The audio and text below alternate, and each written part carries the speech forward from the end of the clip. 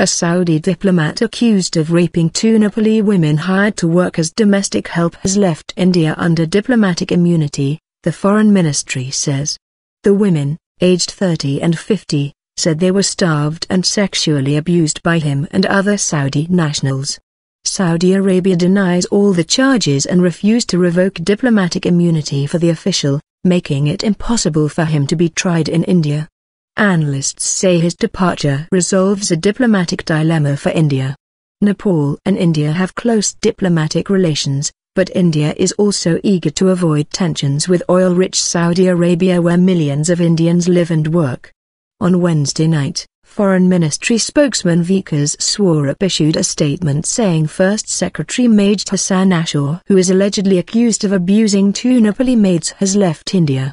He added that the official was protected under the Vienna Convention on Diplomatic Relations.